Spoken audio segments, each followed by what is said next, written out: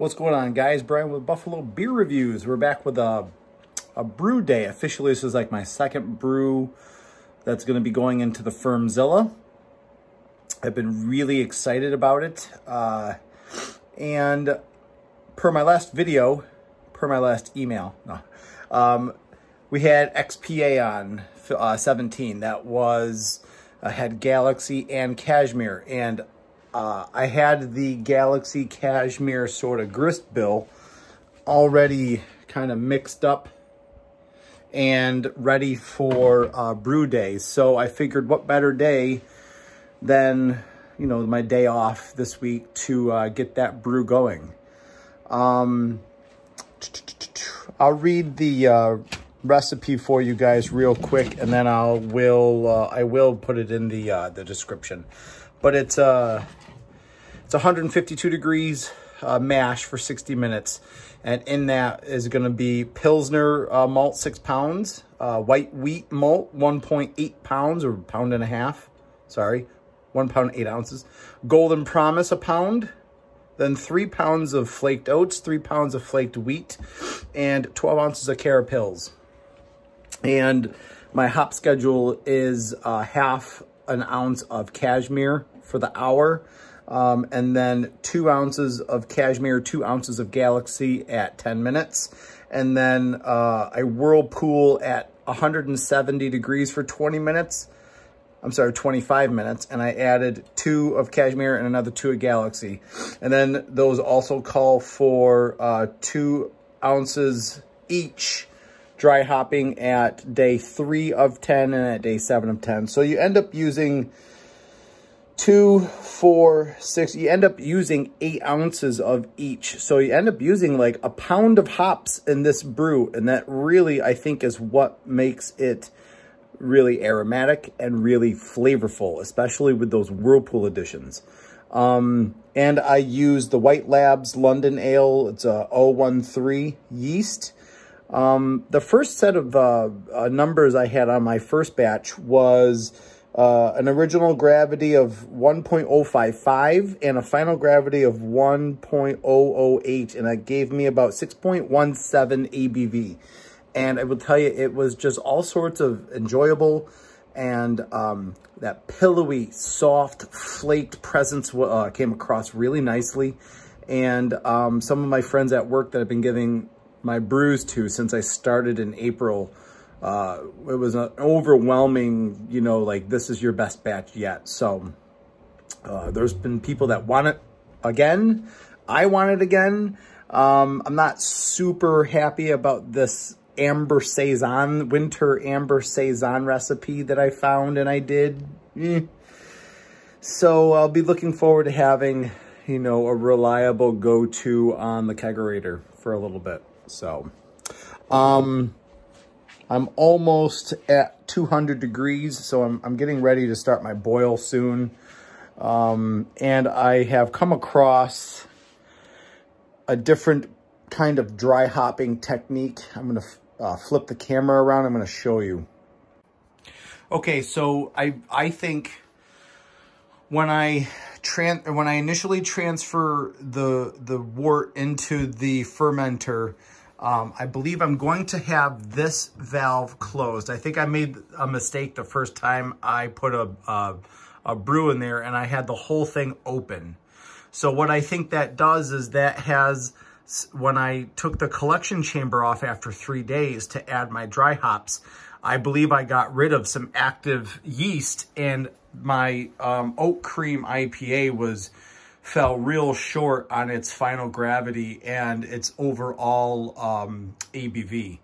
So I think what I'm going to do is I'm going to leave the valve shut, let everything kind of do its magic up here, and then I'll just put my dry hops in there and then open it up. So it'll be, the yeast and the wort and all of the dry hops will be intact for up to the first 7 days instead of 3 days. I think that's a big little no-no that I did. That might be the only thing I can think of. So I just got to get that sanitized while this is boiling. And yeah, maybe I'll try to pick back up when it's going into the Firmzilla again. Yeah, I built this nice little, I wouldn't say nice, but I had some leftover plywood and some leftover wood. I just built a little shelf table instead of, you know, keeping it on a cooler. It's raised up enough so I don't have to bend all the way over. It's up off the ground. It's a little bit better working conditions. And then I've got my CO2 tanks. So yeah, that's really about it for today. The only thing in this recipe that I'm thinking about changing is I only have 8 ounces of cashmere left. I bought 16 ounces of it last time. I only have 8 ounces total, so I'm gonna be that half an ounce shy for like the bittering charge. So I do have like some leftover Centennial that I've been thinking about maybe replacing that 1/4 ounce, that half ounce of cashmere with Centennial. I don't know, but I think that Centennial and Galaxy play well with each other. I'm just gonna do a little bit of, I mean, it's a 9.9 alpha acid. The cashmere wasn't far off from that. You know what I mean? I want to say the cashmere was around 8. But don't hold that to me. So, and the Galaxy's 15.1%. So I'm not going to use any Galaxy. So I think the Centennial is going to be my alternate for my bittering charge, just for hop availability. But that's what we do, right? All right, I'll pick back up. All right, brew day is going exceptionally smooth. We're coming up on 10 minutes left in the boil, and I have my 2 ounces of cashmere and 2 ounces of Galaxy. I have found when I'm using the Whirlpool in a brew that it's easier if I put the hop sock into the spider. That way at the end of boil, I can just take this entire thing out and not have a whole ton of like loose hop material that needs to be cleaned and drained and stuff like that. So when I'm doing a Whirlpool, I like to do the hop sock. Just take the whole thing out, boom, put the Whirlpool in after it's cooled down a little bit, and then it just go. It saves me a little bit of time. Do you know what I mean? I'm gonna go get my wort chiller in there to get sanitized, and yeah, we'll keep moving. Hey guys. We are just about wrapping up. We are transferring into the fermenter. This little, the top of the lid it's on is sanitized. The whole thing's sanitized just to get it up off the floor. Once it's in the conical, I'll get it up on its stand. I've already been kind of rocking it back and forth to aerate it a little bit. And I'll get it onto the stand, and I will start to pitch the yeast and yeah, get the top and stuff on.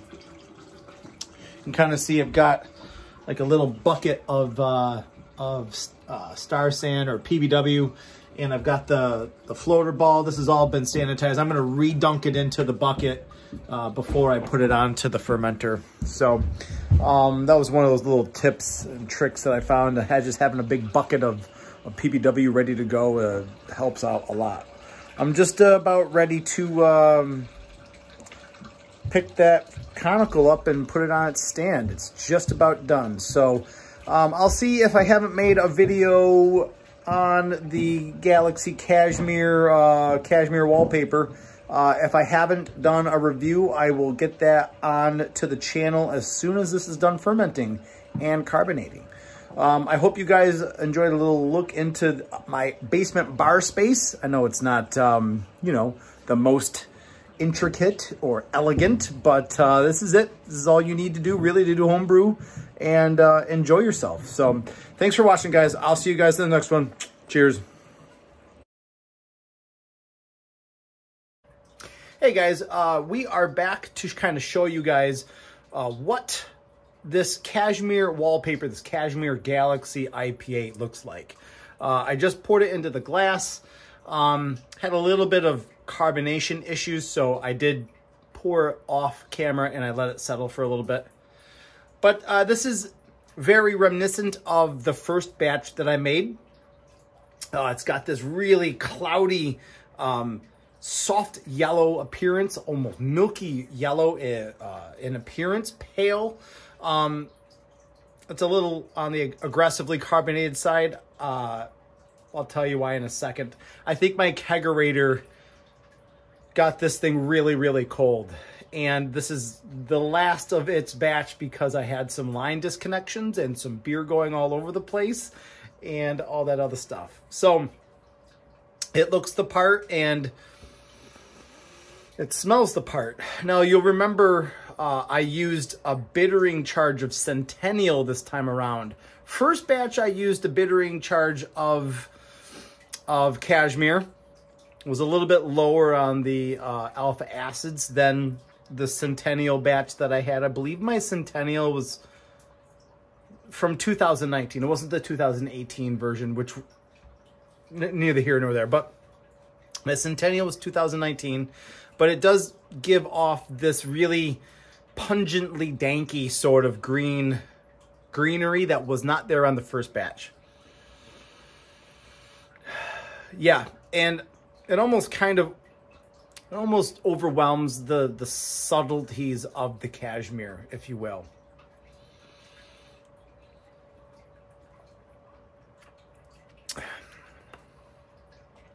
But as you drink it, it's the same sort of sensation. You get this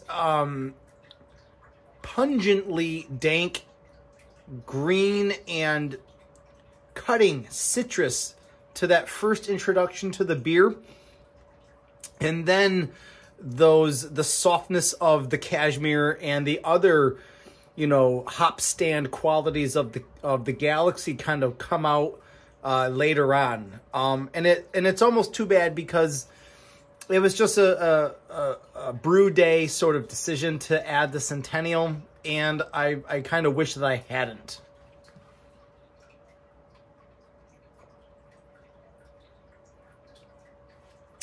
Let me grab my notebook here. So